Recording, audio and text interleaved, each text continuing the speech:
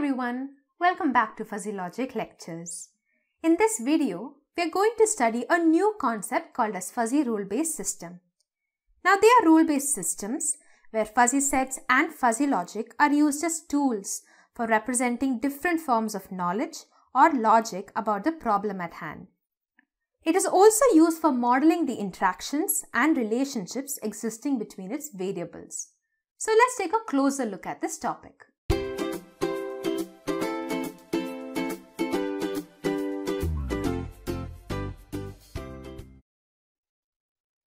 From the previous lectures, we have studied the implication, if premise then conclusion, where the premise is also known as the hypothesis or the antecedent, and the conclusion is also known as the consequent.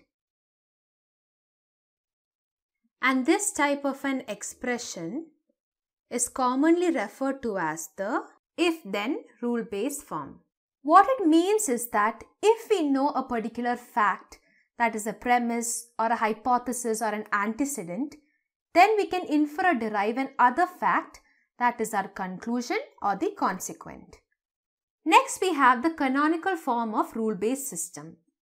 Now we have the canonical forms of the rule-based system as Rule 1, where if condition is C1, then the restriction is R1. Where the condition C1 once again is your antecedent, which I am writing A for short, and the restriction R1 becomes your consequent. As in, this is the if-then rule-based form. And then we have Rule 2, where if the condition is C2, then the restriction is R2. And like that, we have many number of rules, and the rth rule is going to be given by if condition is CR, then restriction is RR.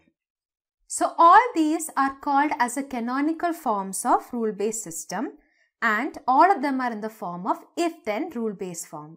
Coming to what a restriction is, restrictions are generally modeled by fuzzy sets and relations, and these restriction statements, they're generally connected by some linguistic connectives like and, or, and else. And the restrictions, that is R1, R2 up till RR, they apply to the output actions or consequence of a particular rule. That is, the restrictions are also the consequence in the rule-based form. Now we may have a number of conditions for a particular rule, and they are generally connected by either disjunction or conjunction. Hence, we can have multiple conjunctive antecedents or multiple disjunctive antecedents for a particular rule. So let's take a look at each of that. In multiple conjunctive antecedents, we have if x is a1 and a2 and a3 up to al for some l, then y is bs. Here x1 is the input and y is the output, and a1, a2, a3 up to al and bs, they are all fuzzy sets of fuzzy numbers. And one important thing here to note is that this entire thing is your antecedent. As in, all of these comprise of your antecedent, and they are joined by the conjunctive operator or the AND operator. Now we know that the conjunctive operator, AND operator and the intersection operator are all the same. They perform the same function. Therefore, this entire thing comprises of your antecedent. That is why it is called as a multiple conjunctive antecedent. Now let us assume a new fuzzy subset which is AS, where AS is equal to A1 intersection A2 intersection A3 up till AL. Let me name this as equation 1. And the membership function of the fuzzy subset AS can be expressed as mu AS of x is equal to minimum mu A1 of x, mu A2 of x up till mu AL of x.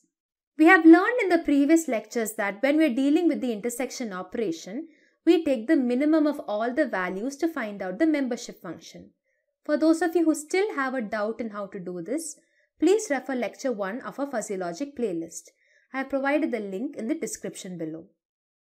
So when we substitute equation 1 in this expression, then the compound rule can be rewritten as if x is AS, then y is BS, where x and y are the input and output respectively, and AS and BS are fuzzy sets of fuzzy numbers. So this is the case for multiple conjunctive antecedents. Similarly, we can do it for multiple disjunctive antecedents. In the case of multiple disjunctive antecedents, we can see that is exactly similar to multiple conjunctive antecedents. The only difference is instead of the AND operator, we are using the OR operator here. It is because we know that the disjunctive operator, OR and union, they all perform the same function, and that is why we are using OR over here. And here we have X, which is our input. If X is A1 or A2 or A3 up to AL, then Y, which is our output, is BS. And here again A1, A2, A3, AL and BS, they all are fuzzy sets or fuzzy numbers. And this entire thing, it constitutes the antecedent. So once again, we are assuming a new fuzzy subset, which is AS, where AS is equal to A1 union A2 union A3 up to AL, and AS's membership function can be represented in the form of maximum of mu A1 of X, mu A2 of X up to mu AL of X. And since we are using the union operator, we know that we have to take the maximum of all the values to get the membership function of AS. And when we combine this equation along with this expression, then we'll get the compound rule, which can be rewritten as if X is AS, then Y is BS. So this is the case for multiple disjunctive antecedents. I hope both of it is clear to all of you. So we have seen for multiple disjunctive and conjunctive antecedents. And coming back to the rule-based form or the rule-based system, we can say that most of the rule-based systems, they have more than one rule, as we can see here. And the process of obtaining the overall consequent or the conclusion from individual consequence contributed by each rule is called as the aggregation of rules. That is, if you combine the restrictions or the conclusion or consequence from each of the rules, then the combination of all of them is called as aggregation of rules. So let's take a look at that. In aggregation of fuzzy rules, like I've said earlier, what we're doing is we're going to combine the consequence of multiple rules together and form an aggregation of fuzzy rules and get an aggregated output. And therefore, to get this, there are two different ways. We're having the conjunctive system of rules and the disjunctive system of rules. Let's take a look at it one by one, starting with conjunctive system of rules. In the case of a system of rules that must be jointly satisfied, the rules are connected by the AND connectives. And in this case, the aggregated output, which is Y, that is our consequent or our conclusion, is found by the fuzzy intersection of all the individual rule consequence Yi, where I is equal to 1, 2, 3 up till R. So what it means that is if we have a rule system, then all the rules that are present in the system has to be jointly satisfied and they're all given an equal importance. And the final output, which is Y, that is your aggregated output, will be dependent on all the rules and it has to satisfy all the rules. This is called as the conjunctive system of rules. That is, if we have Y is equal to Y1 and Y2 and up till YR. Here we can see that it is connected by the AND connectives. Or another way we can represent it in the form of the intersection operator, where we have Y is equal to Y1 intersection Y2 intersection up till YR. Here Y refers to our aggregated output. Then we can say that the membership function of the aggregated output Y can be represented as mu Y of Y is equal to minimum of mu Y1 of Y, mu Y2 of Y up till mu YR of Y. And since we are using the AND operator or the intersection operator to find out the membership function, we have to take the minimum of all the values. So this is how you do the conjunctive system of rules. In the case of the disjunctive system of rules, it is very similar to conjunctive system of rules. The only difference here is that we are going to take the OR operator. Or in other words, we can say that in this rule system, we should satisfy at least one rule. That is, if any one of the rules among many rules that are present in the rule system, if any one of them is satisfied, then this is called as a disjunctive system of rules.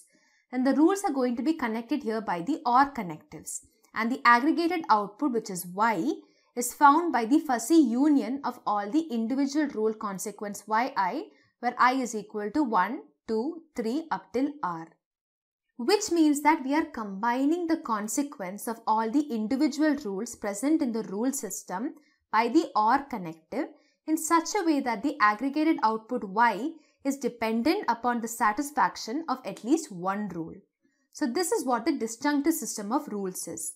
And for representing, we have y is equal to y1 or y2 or up till yr, where y stands for the aggregated output. We can also represent it with the form of the union operator, because as we know, OR, union and disjunctive operator, they all perform the same function.